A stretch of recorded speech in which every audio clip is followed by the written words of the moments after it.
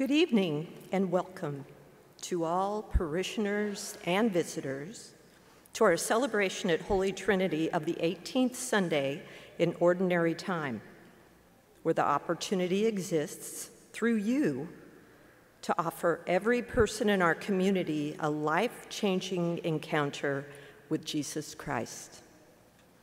Thank you, Holy Trinity. We've reached 81% of our goal of $915,000 for our 111 New Church Roof campaign. There's still time. Get your gifts and pledges in by August 15th so we can begin the project and have it done before winter. We appreciate your urgent and generous support.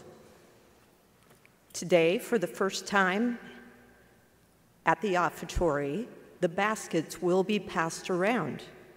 So a return to somewhat normalcy during the Mass also. If you had been dropping your envelope in the basket at the back of church, you'll now be able to drop it as it's passed around in church. Our celebrant for today's Mass is Father Chadwick.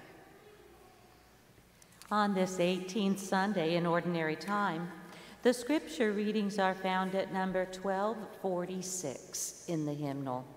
The Mass setting is Mass in honor of Saint Ignatius, beginning with the Glory to God at number 331. Now let us turn to hymn number 741, Sing of the Lord's Goodness, 741, verses 1 and 2. Please stand.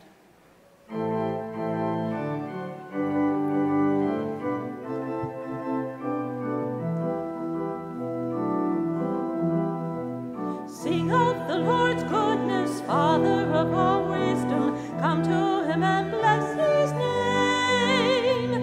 Mercy he has shown us, his love is forever, faithful to the end of days. Come then, all you nations, sing of your Lord's goodness, melodies of praise and thanks to God. Ring out the Lord's glory, praise him with your music, worship him and bless his name. Power he has wielded, honor is his garment, risen from the snares of death. His word he has spoken, one bread he has broken, new life he now gives to all. Come then, all you nations, sing of your Lord's goodness, melodies of praise and thanks to God. Ring out the Lord's glory, praise him with your music, worship him and bless his name.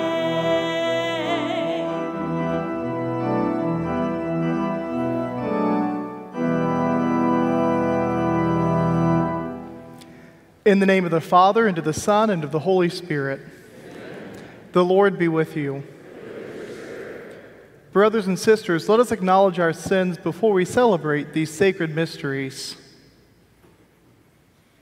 I confess to Almighty God and to you, my brothers and sisters, I have greatly sinned in my thoughts and in my words, and what I have done and what I have failed to do, through my fault, through my most grievous fault.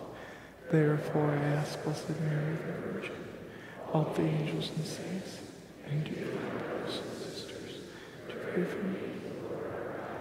May Almighty God have mercy on us, forgive us our sins, and bring us to everlasting life. Amen. Lord, have mercy. Christ, have mercy. Lord, have mercy.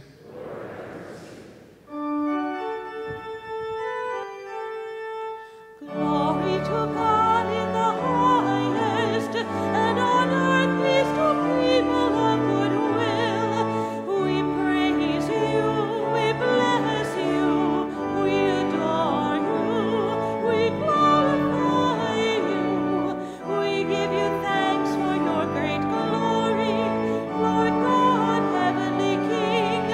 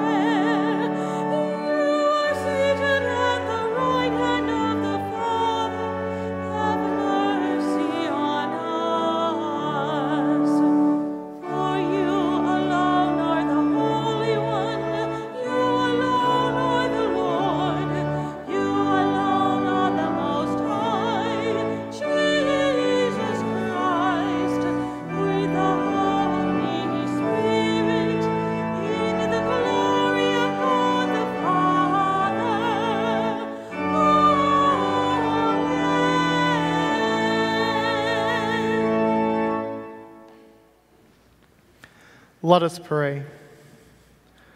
Draw near to your servants, O Lord, and answer their prayers with unceasing kindness, that for those who glory in you as their Creator and Guide, you may restore what you have created and keep safe what you have restored. Through our Lord Jesus Christ, your Son, who lives and reigns with you in the Holy Spirit, God forever and ever.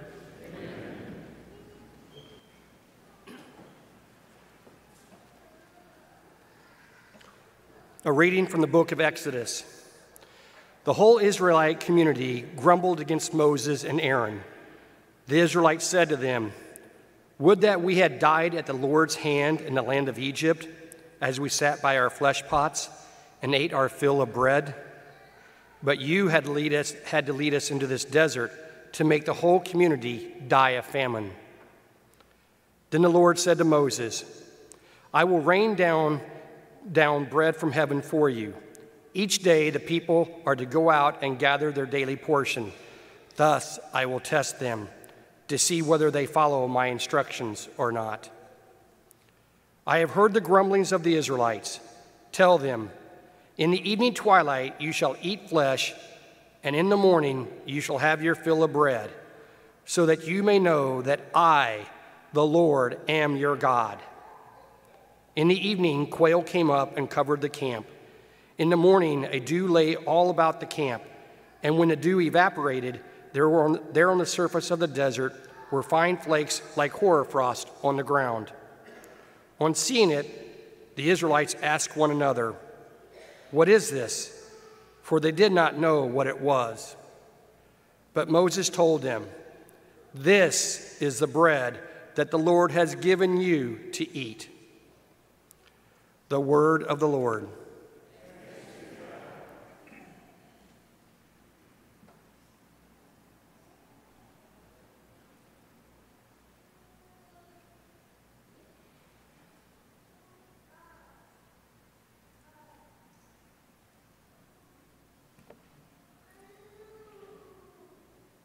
This is number 1383. The Lord gave them bread, 1383.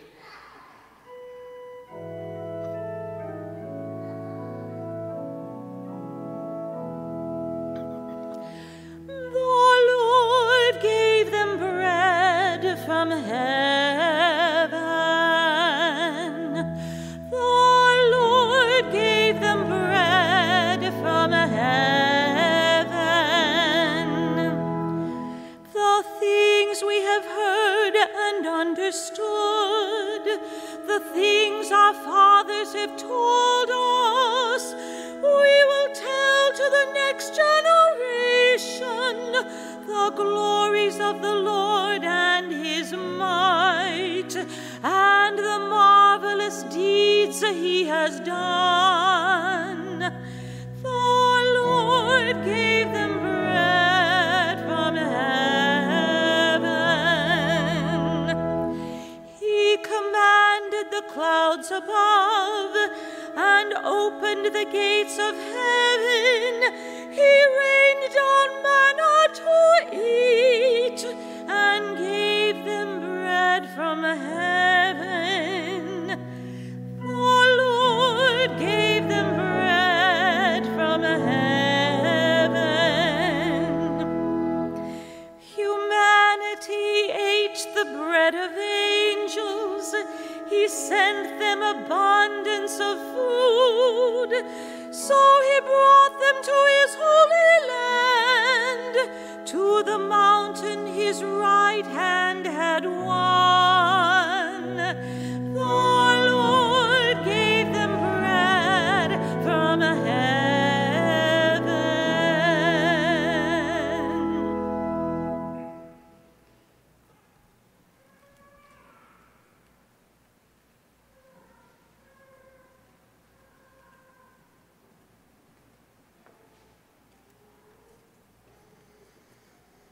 A reading from the letter of St. Paul to the Ephesians. Brothers and sisters, I declare and testify in the Lord that you must no longer live as the Gentiles do, in the futility of their minds. That is not how you learned Christ. assuming that you have heard of him and were taught in him, as truth is in Jesus, that you should put away the old self of your former way of life, corrupted through deceitful desires, and be renewed in the spirit of your minds, and put on the new self, created in God's way in righteousness and holiness of truth. The word of the Lord.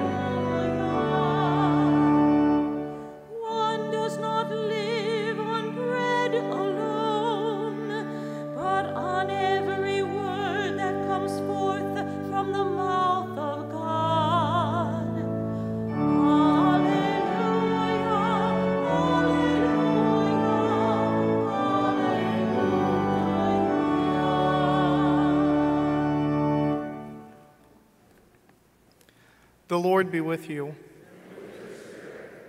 A reading from the Holy Gospel according to John.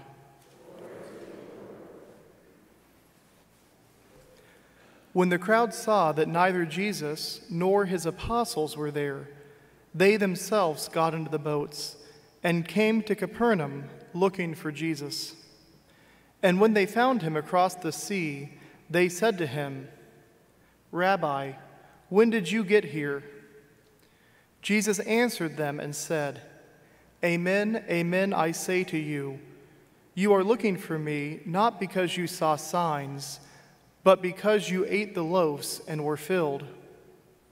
Do not work for food that perishes, but for the food that endures for eternal life, which the Son of Man will give you. For on him the Father, God, has set his seal." So they said to him, "What can we do to accomplish the works of God?"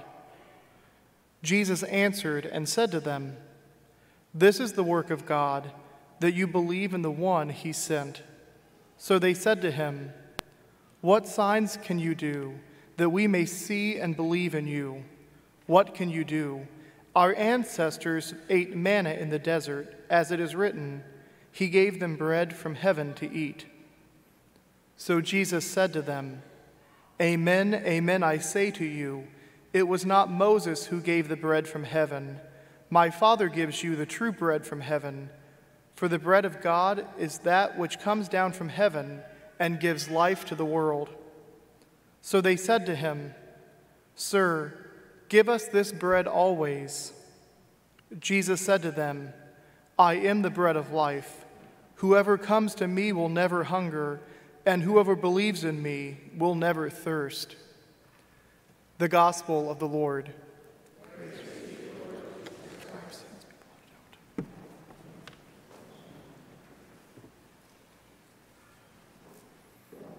You know, I love in the first reading today that we hear the whole Israelite community grumbled against Moses and Aaron. We all do a lot of grumbling in our life at times, don't we? When things don't go our way, when we're irritated by those that we love, when we're irritated by our friends, it's a human tendency to start to grumble. That we all grumble against God sometimes when we don't see his will. That throughout all of salvation history, we see God's will revealed in the present moment, but just the next step. That we don't often see God's overarching theme of where he's going in our lives. And the great thing about this first sentence in the first reading is it says the Israelite community. That we're all spiritually Israelites. We're all call Abraham our father in faith. In fact, the word Israel refers to the patriarch Jacob. That Jacob's wrestling with an angel and he wins. And when he wins, the angel says, "Let me go." And Jacob says, "No," and the angel says, "What's your name?" And he responds with Jacob. And the angel looks at him and says, "You'll no longer be called Jacob, but Israel, because Israel means one who struggles with God." That all of us struggle in one way, shape, or form to understand what God is trying to do in our lives. That our ways aren't always His. Because just like the disciples in the gospel today, we often look for bread that perishes. We don't look for the bread that gives us eternal life. That Paul tells us in the second reading, "I declare and testify in the Lord, you must no longer live as the Gentiles do." That's not what you've learned in Christ. We look for Christ to be our model. We look for Christ to give us the bread of life. And He not just provides for our physical needs, the Lord gives us everything we've ever received. The Lord provides for us spiritually, and He did give us the bread from heaven. We hear in the first reading that the Israelites were promised by the Lord to eat flesh in the twilight hours of the day, and every morning they'd eat their fill of bread. Every morning, the Lord provides His flesh under the appearance of bread for us to receive at daily Mass here at Holy Trinity. Every Sunday, we're nourished by His flesh under the appearance of bread to follow Him more and more closely so we can no longer live the old way of life before we knew Him. Rather, we go to Him every day to be able to receive eternal life. This eternal life is always communion with God. And how blessed we are to be able to receive Him under the guise of the Eucharist every Sunday.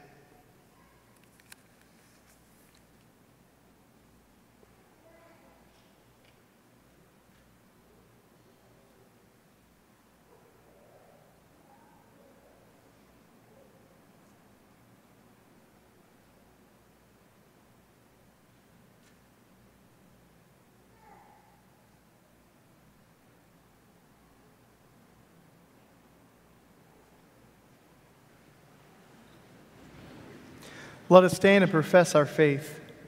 I believe in one God, the Father Almighty, maker of heaven and earth, of all things visible and invisible. I believe in one Lord Jesus Christ, the only begotten Son of God, born of the Father before all ages, God from God, light from light, true God from true God, begotten, not made, consubstantial with the Father. Through Him all things were made. He came down from heaven, and by the Holy Spirit was incarnate the Virgin Mary, and became man. For our sake he was crucified under Pontius Pilate. He suffered death and was buried. He rose again on the third day, in accordance with the Scriptures. He ascended into heaven, and is seated at the right hand of the Father. He will come again in glory to judge the living and the dead, and His kingdom will have no end. I believe in the Holy Spirit, the Lord, the giver of life, who proceeds from the Father and the Son, who with the Father and the Son is adored and glorified, who has spoken through the prophets. I believe in one holy Catholic and Apostolic Church. I confess one baptism for the forgiveness of sins, and I look forward to the resurrection of the dead. Standing in the Lord's presence, we place our trust in God as we call to mind our needs and the needs of the world. For the Church, that we may be driven to feed the hungry, those afflicted with spiritual hunger, who seek purpose and a mission in life, as well as those suffering from the material hunger, who long for full stomachs and adequate nutrition, we pray. Lord, hear our prayer. For our leaders, that they respond to those in need with compassion and assistance, we pray. Lord, hear our prayer. That God's generosity from age to all who call upon the Lord may be a model for us as we are called upon those in need, we pray. Lord, hear our prayer. For all who have been assailed by storms this summer, hurricanes or tornadoes, floods or droughts, and for all who help them in their time of trauma, we pray. Lord, hear our prayer. For all of us, that as we follow St. Paul's charge to put our new selves we may resolve with the grace of God to live in our lives in righteousness and truth, we pray. Hear our prayer. For all of us, having been baptized, especially Clara Jane Loosbrock, who in thanksgiving for being able to be called a child of God, may the gift of the Holy Spirit they receive be a source of peace and calm during the storms in their lives, we pray. Lord, hear our prayer. For all those who have died, that they may find joy and love in the eternal kingdom, we pray. Lord, hear our prayer. And for us, the people of the parish which this Mass is being offered, we pray. Lord, hear our prayer. For Archbishop Kelleher, today's his 90th birthday, that he may be continued to giving grace by the Lord to follow him more closely. Let us pray to the Lord. Lord, hear our prayer. Gracious God, you sent the bread of life to nourish us always. Instill in us such generosity and thankfulness that the bread we offer to those in need may reflect our thankfulness to you for all that we have received. Through Christ our Lord. Amen.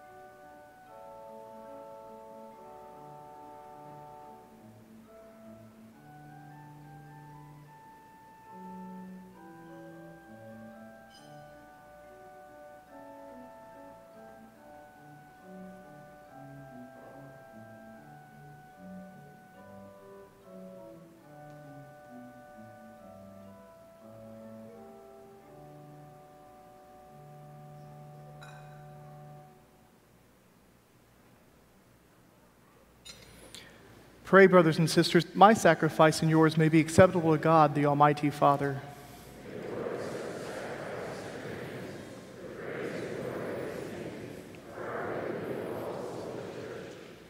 Graciously sanctify these gifts, O Lord, we pray, and accepting the oblation of the spiritual sacrifice, make of us an eternal offering to you, through Christ our Lord. The Lord be with you. Lift up your hearts. Let us give thanks to the Lord our God. It is truly right and just, our duty and our salvation, always and everywhere to give you thanks, Lord, Holy Father, Almighty and eternal God, through Christ our Lord. For out of compassion for the waywardness that is ours, he humbled himself and was born of the Virgin. By the passion of the cross, he freed us from an unending death, and by rising from the dead, he gave us life eternal. And so, with angels and archangels, with thrones and dominions, and with all the hosts and powers of heaven, we sing the hymn of your glory, as without end we acclaim.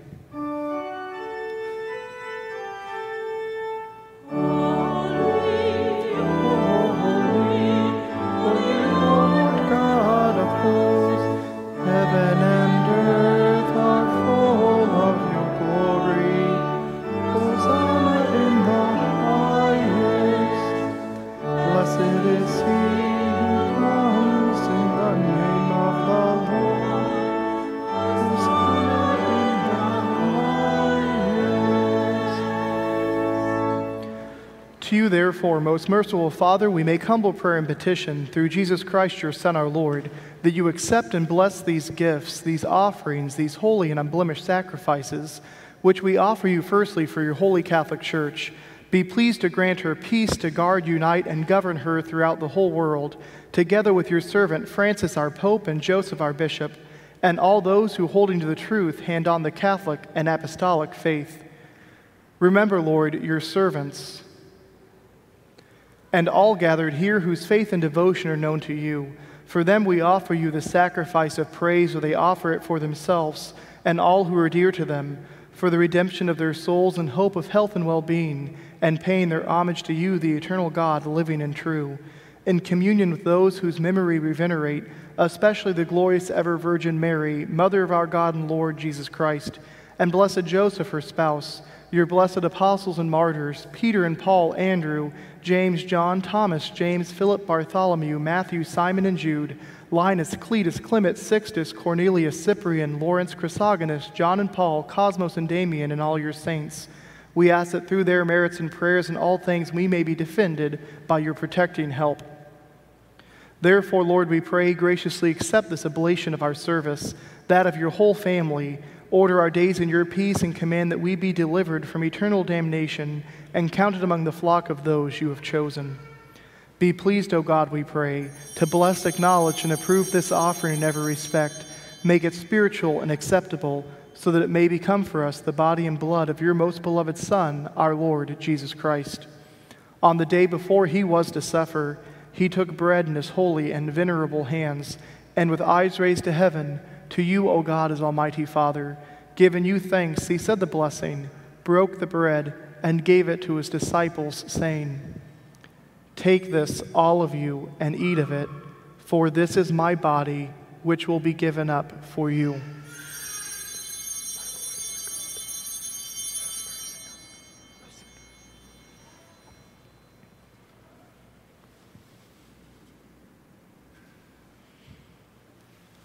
In a similar way, when supper was ended, he took this precious chalice in his holy and venerable hands, and once more giving you thanks, he said the blessing, and gave the chalice to his disciples, saying, "Take this, all of you, and drink from it, for this is the chalice of my blood, the blood of the new and eternal covenant, which will be poured out for you and for many for the forgiveness of sins.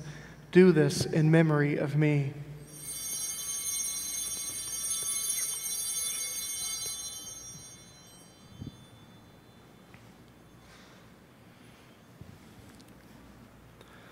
The mystery of faith. We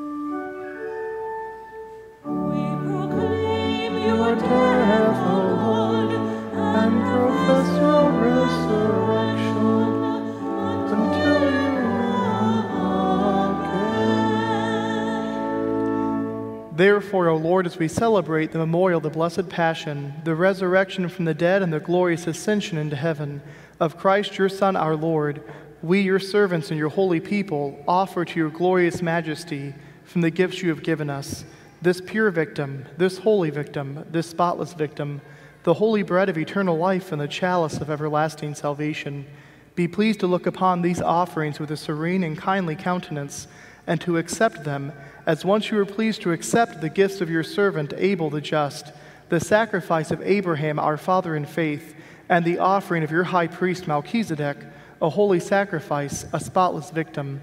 In humble prayer we ask you, Almighty God, command that these gifts be borne by the hands of your holy angel to your altar on high, in the sight of your divine majesty, so that all of us who through this participation at the altar receive the most holy body and blood of your Son may be filled with every grace and heavenly blessing. Remember also, Lord, your servants who have gone before us with a sign of faith and rest in the sleep of peace. Grant them, O Lord, we pray, and all who sleep in Christ, a place of refreshment, light, and peace. To us also, your servants, who, though sinners, hope in your abundant mercies, graciously grant some share in fellowship with your holy apostles and martyrs, with John the Baptist, Stephen, Matthias, Barnabas, Ignatius, Alexander, Marcellinus, Peter, Felicity, Perpetua, Agatha, Lucy, Cecilia, Agnes, Anastasia, and all your saints. Admit us, we beseech you, into their company, not weighing our merits, but granting us your pardon, through Christ our Lord, through whom you continue to make all these good things, O Lord. You sanctify them, fill them with life, bless them, and bestow them upon us. Through him and with him and in him, O God, Almighty Father, in the unity of the Holy Spirit, all glory and honor is yours, forever and ever. Amen, amen, amen.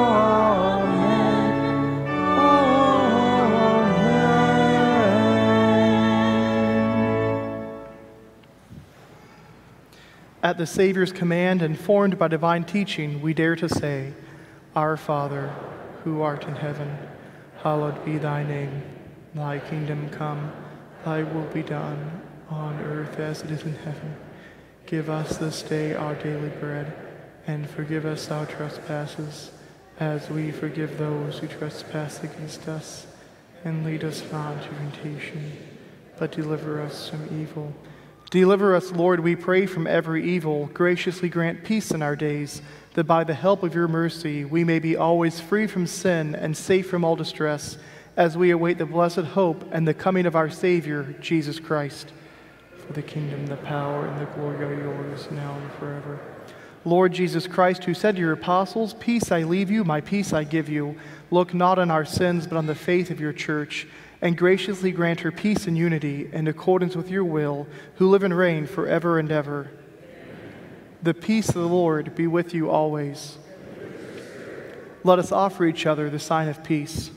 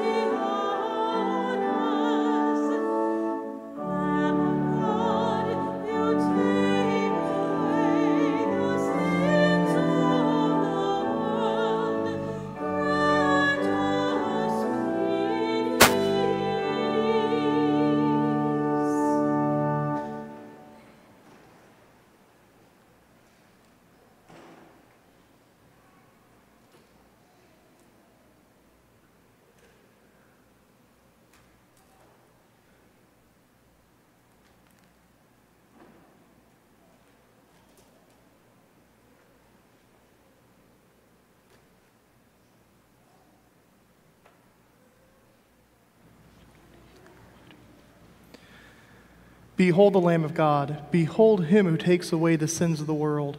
Blessed are those who are called to the supper of the Lamb. Lord, I am not worthy that you should enter my heart.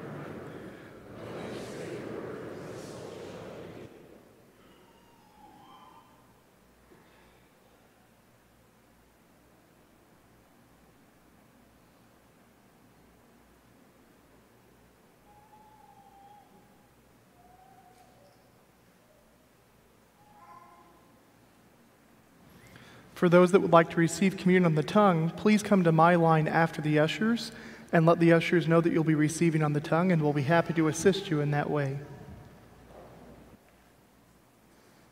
For those who are unable to receive our Lord sacramentally, let us enter into spiritual communion together. My Jesus, I believe that you are present in the most holy sacrament. I love you above all things, and I desire to receive you into my soul. Since I cannot at this moment receive you sacramentally, come at least spiritually into my heart. I embrace you as if you were already there and unite myself wholly to you. Never permit me to be separated from you. Amen.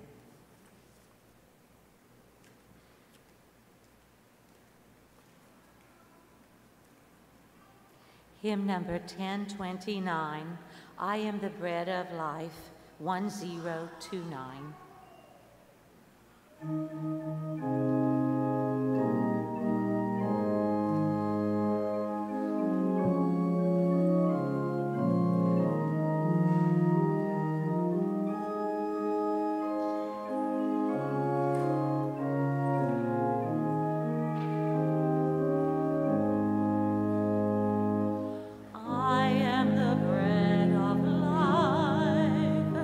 You who come to me shall not hunger.